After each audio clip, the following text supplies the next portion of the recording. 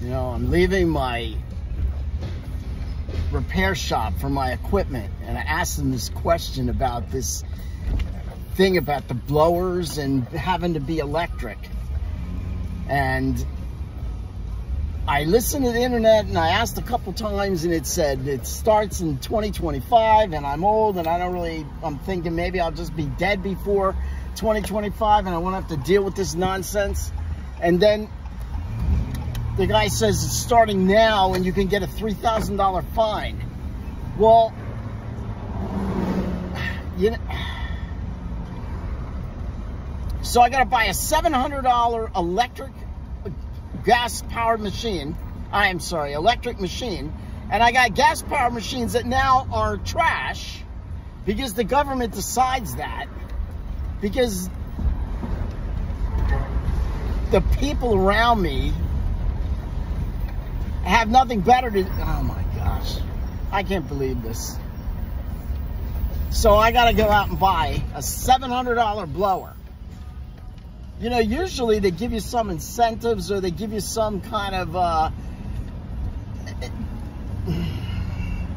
you might expect that they're going to say, okay, since we're enforcing this on you, we're going to give you some tax breaks. But then that's just messing up the country more. Someone has to pay. This whole thing just...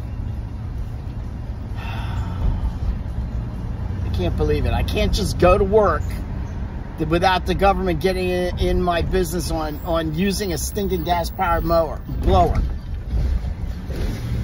Unbelievable. Unbelievable. You know, there's a saying. They came for this group. I didn't care because I wasn't them. They came for that group. I didn't care. They came for this group. I didn't care. Then, after they took out everybody else, they came for me. And then I cared. I think it was related to, I want to say religion. They came for these, they came for that, and then they came whatever. Maybe not. But I always knew they were coming. I always knew they were coming.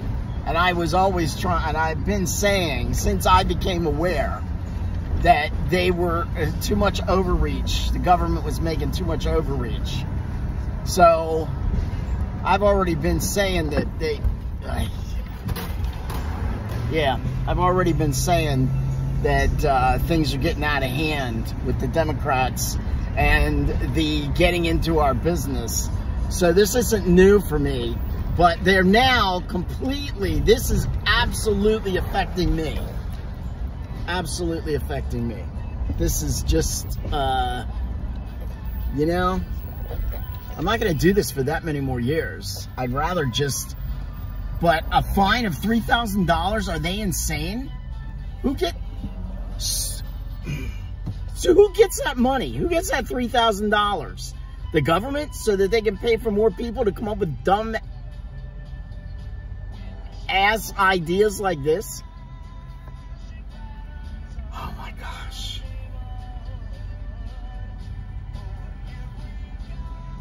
Yeah, the internet said I was good till 2025.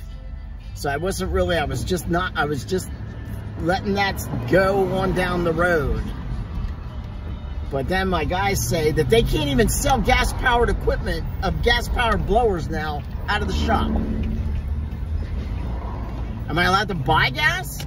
Am I allowed to use the blower in my own yard?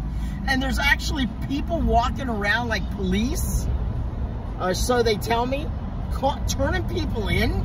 What kind of animal does that? That's like the animal. I had an old, what was it, 77 Chrysler New Yorker on my front yard. That was my father's freaking car. On my 2 acres of property, minding its own business, and one of my Democrat neighbors complained that it was too offensive. Actually, it's a beautiful car.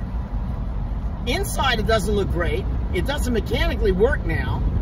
Once the kids came, I had to set it aside. The wipers and the windows didn't go up anymore, and the wipers didn't work regularly, so I said, I'll have to let this sit. We got babies coming. Babies are here. I'll fix it later, which, of course, you never do. It just sits there, and then it gets worse and worse.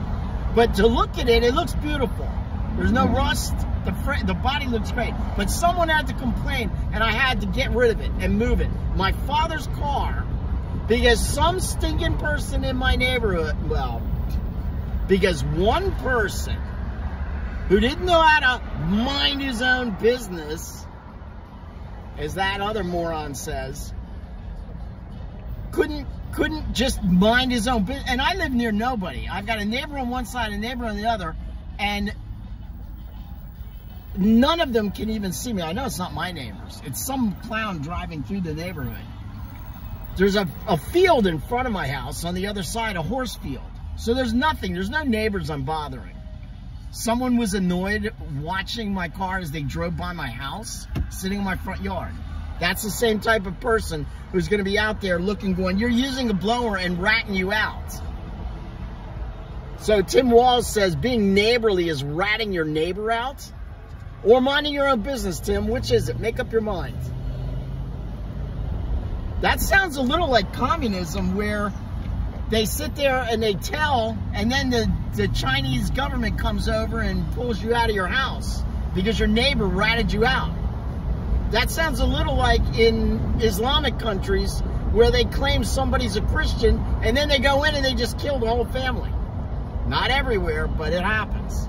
It has happened. Look it up.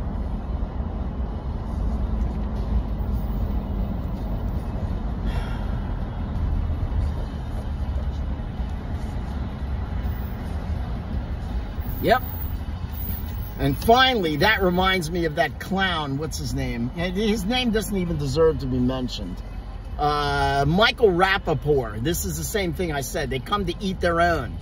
And I'm not their own. They're eating me because I am. I know I am different from them. I'm not them.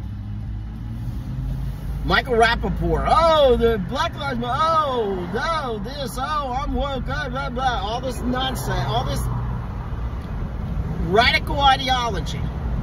And then when they turned on the Jews, after the October issue, the October 7th attack by Muslims on Israel, he's up, oh, my people, Israel, and they turned on him. But all before that, for the last 4 years, oh, yeah, he was all about those same people, the same people who he was embracing and cheering and talking for, turned on him and said that Israel's somehow the enemy. They get attacked, then they respond in kind, which is what you would expect, which is what Hamas expected. They didn't think that they were going to attack Israel, and Israel was just going to say, oh, that's okay, and turn the other cheek.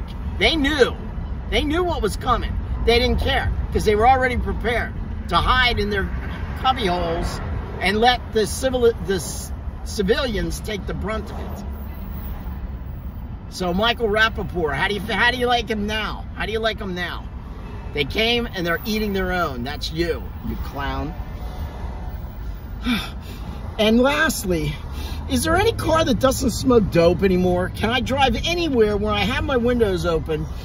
Is everybody smoking dope in their cars? Or is it just me? I mean, not just me. Is it just me noticing? There it is. There it is again. How does it come into my car from someone else's car, into my truck? Is it that strong? Do these people with their windows open? How does that even happen? Okay, so this is my rant for today. They're coming for me now, and they're ruining. They're going to force me to spend about $1,000 for extra batteries so I can work. Yeah. Yep.